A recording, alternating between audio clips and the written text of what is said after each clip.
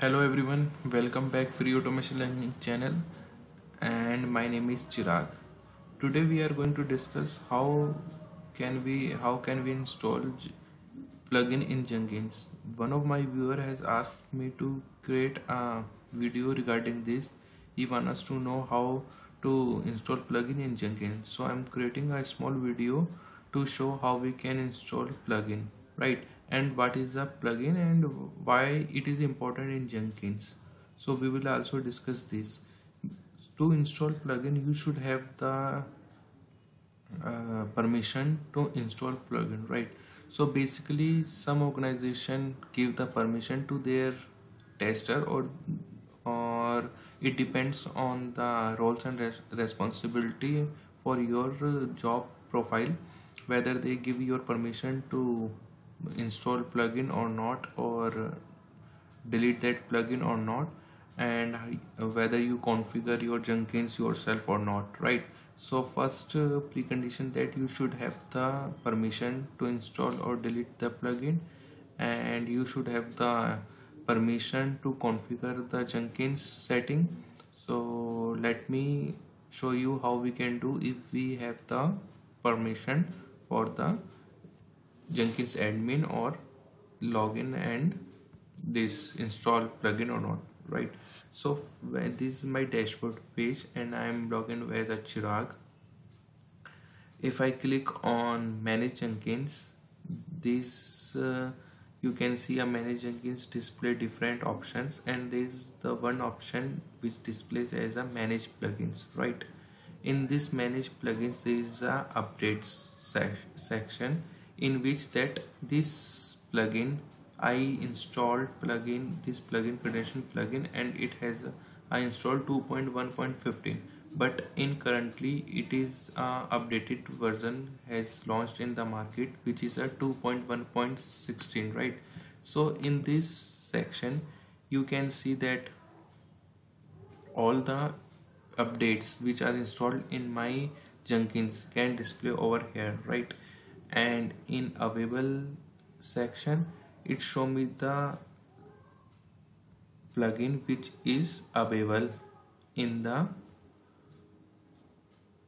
Selenium, right? So there is 1,000 of plugin which have written with different scenario to handle different scenario. So it depends about what kind of scenario you wanna to do with your Jenkins. If you are using n unit, you can use n unit. So if you are using PowerShell plugin, you can use PowerShell plugin. So there are a number of plugin. You can search your plugin and you can install means install plugin in your Jenkins, right?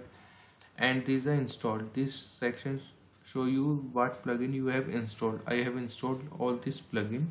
Basically I installed all the plugin which is suggested by Jenkins when I set up this Jenkins, right? And in advance you can get the plugin by this HTTP proxy configuration, or you can download plugin from the Jenkins site and upload this plugin. So you can upload it this plugin, right? So this is about the 4 features. Now let me install one plugin, show you how we can install. So I go to available section because all the uninstalled plugin display here I will choose green ball plugin, right?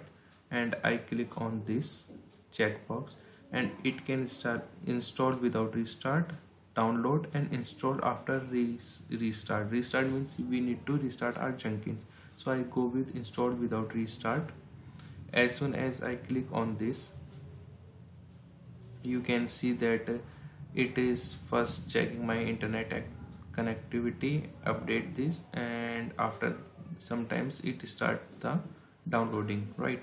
So you can see by do this we can download our plugin, and this is the way, and this show me the syntax that restart Jenkins when installation is complete and no jobs are running, right?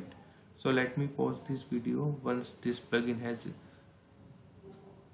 downloaded, so we can move further, because today my internet speed is not good, so it is good to pause this video here. So you can see that the plugin has been installed successfully, green balls plugin. And let me go to with Jenkins, and now we restart our Jenkins, right? You cannot restart itself as currently configured. Okay, the plugin has been configured currently, so I do not restart yet. Once the plugin is configured successfully, then we can restart our Jenkins.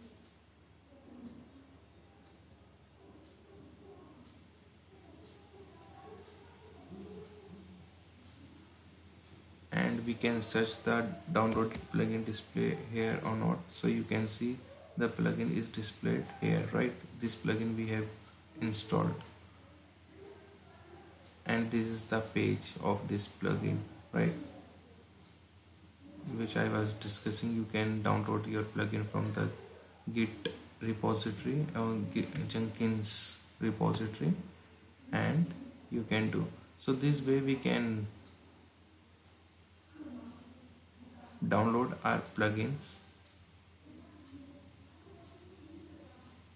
And now if I click on available and I wanted to search that plugin does not show here because I downloaded and installed plugin successfully in this install plugin, right? So guys, this way you can install your plugin successfully.